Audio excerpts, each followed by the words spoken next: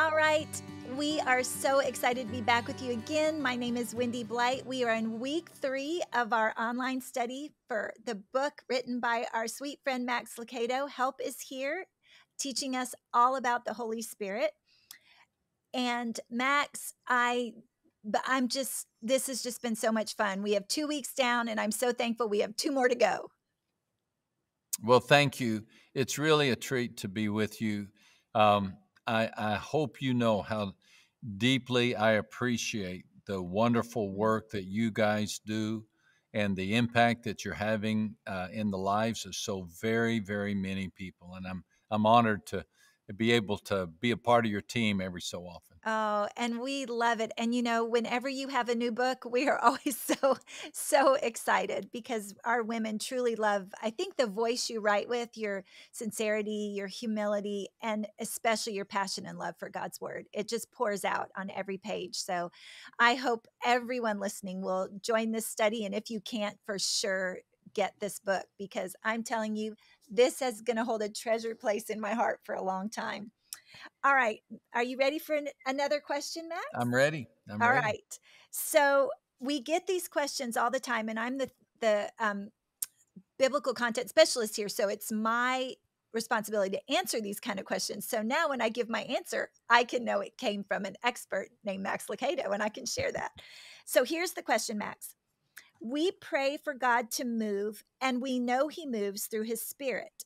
But how do we know it's the Holy Spirit who's active and moving in our lives, that it's his activity and maybe not just we did the hard work for it or coincidence or fate? How can we really truly know the Holy Spirit is the one who's moving in our midst? That's another outstanding question. It really is. I think a good starting place for this would be in some of the final words that Jesus gave to his followers before he ascended into heaven. He told them, he said, "You shall receive power when the Holy Spirit has come upon you, and you shall be witnesses to me in Jerusalem and in all of Judea and Samaria and to the ends of the earth." Acts chapter 1 and verse 8. That phrase, "you shall receive power, that's the gift of the Holy Spirit. It's not the will of God that we slug wearily through life. Now, fatigue comes with life. We're all probably tired today, but it doesn't need to stay. God wants to move us from the need this to the got this. He wants to move us from ever clamoring for something else to being content with what we have and trusting in his strength. And he does so by the power of the Holy Spirit. I hope I'm not going to chase a rabbit here, but I do think it's important to point out that in Scripture, the relationship between the presence of the Spirit and the consequent power of the saint is consistent. This is a theme uh, because the Spirit of the Lord came upon Othniel, he was able to judge Israel. Judges 3 and verse 10. When Saul received the Spirit, King Saul, he could prophesy, but when the Spirit departed, he was troubled. That's in 1 Samuel chapter 10 and then later verse 16. There's a story about Bezalel, and he was described as a uniquely skilled craftsman. Why? Because he was filled with the Spirit of God. Exodus 31.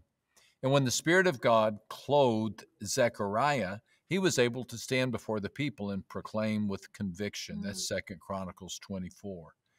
The greatest evidence of the power-giving presence of the Spirit is the life of Jesus. Here's a familiar but important scripture. Jesus said, "The Spirit of the Lord is upon me, because he has anointed me to proclaim the good news to the poor. He has sent me to proclaim liberty to the captives and recovery of sight to the blind, to set at liberty those who are oppressed, to proclaim the year of our Lord's favor." Those are the words of Jesus in Luke chapter 4.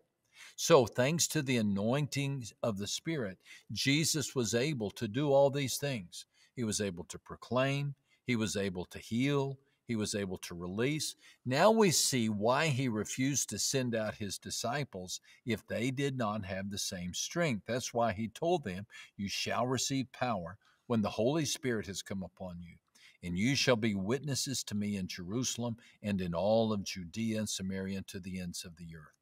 So the unseen presence of the Spirit results in undeniable lives of power.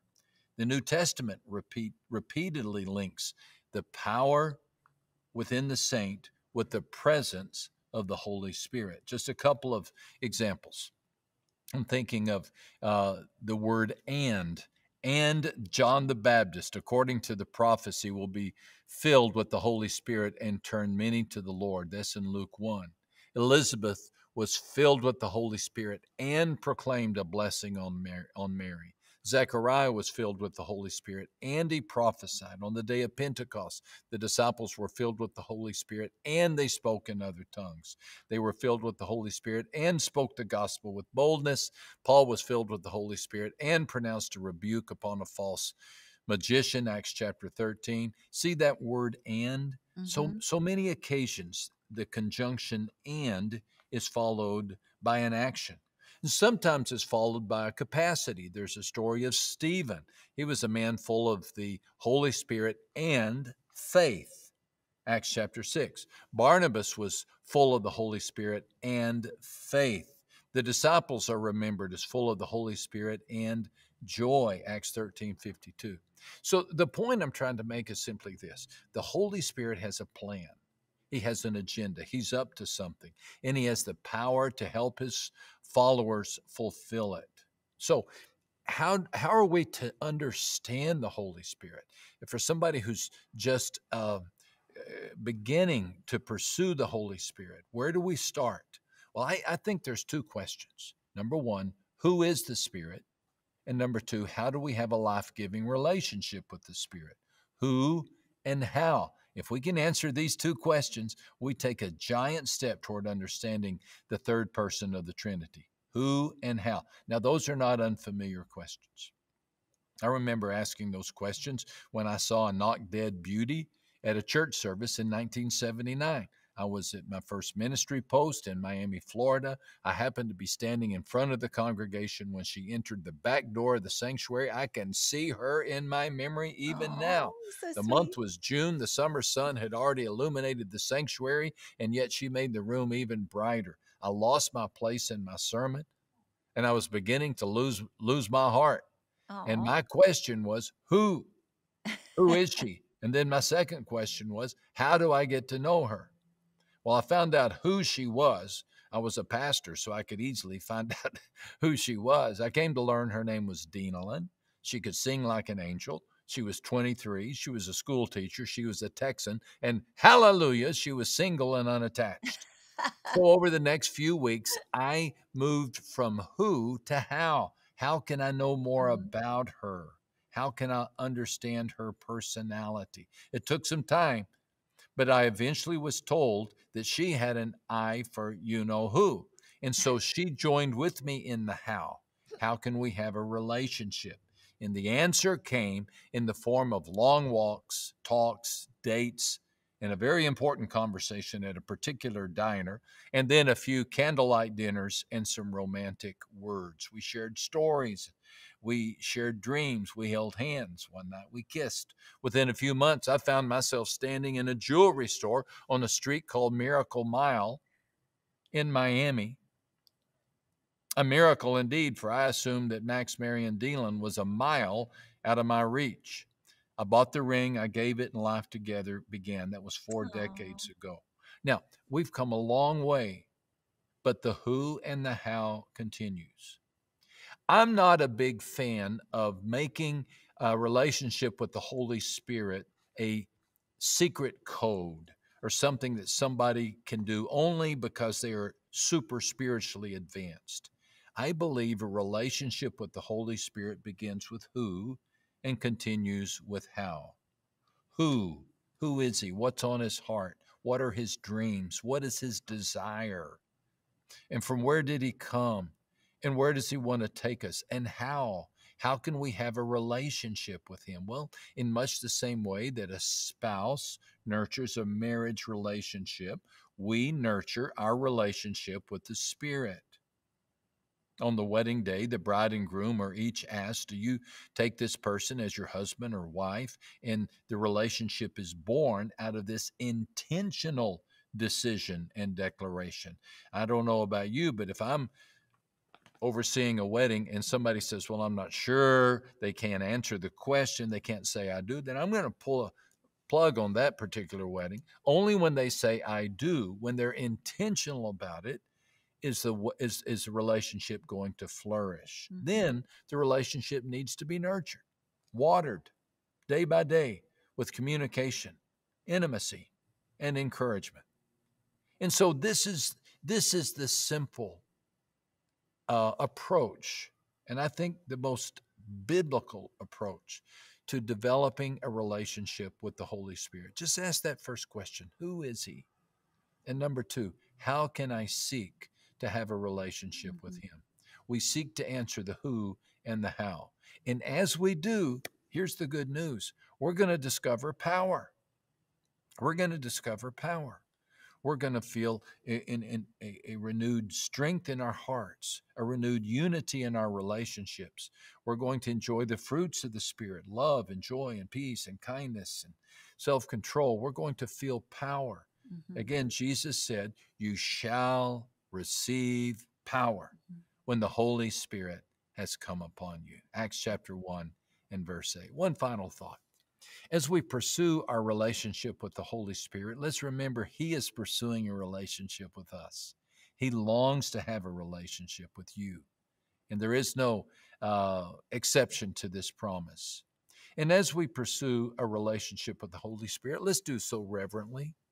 No one can comprehend His work. No one. No one can describe Him. If He's the universe, we're just a speck of sand on the beach. If He's the forest, we're just a leaf on a tree. He has depths. He has heights beyond our capacity, beyond our comprehension. So a reverential agnosticism is recommended. There are certain things we will never know just because they haven't been revealed to us. So be on guard for the teacher who speaks of the Spirit flippantly and has the backstage pass to the Holy Spirit. The That's really Spirit good. the Spirit is a spirit. He's a mystery. He does not fit in our box. He will not always submit to our language. He doesn't sit quietly within our parameters. Jesus said He's like the wind. And so the Holy Spirit is holy, holy, and unlike any being in our world. But isn't that good news? We need alien assistance. We need a source of strength, which is unlike us, which is unbuffeted by what buffets us, undisturbed by what disturbs us, untethered to what ties us down. The Spirit is not subject to weather patterns or aging bodies or mood swings or despot rulers. He has never been sick. He will never be afraid. He does not worry, strive, or struggle. He is holy. So just ask the question, who is He? And how can I have a relationship with Him? And you will discover power. That's beautiful, Max. I want to ask you a question a little bit more about the how. And I was thinking that part of the how may be taking time to be silent and still, and maybe even times of solitude where you are just quiet and inviting the Holy Spirit to come in and minister to you, or open the word in stillness and just read. Do you think those are ways? I'm trying to think of specific ways we might be able to help people with that how. I believe that's absolutely essential. I believe that men and women who are used mightily of God are men and women who are at peace in the silence of God and can be silent in His presence and receive Him and commune with Him. And so I think that's very, very important. I think another important facet of a relationship with the Holy Spirit is to receive the unique spiritual gifts that He offers. Oh, yeah. There are many different gifts that He gives, and your mix or your combination of spiritual gifts is different than mine.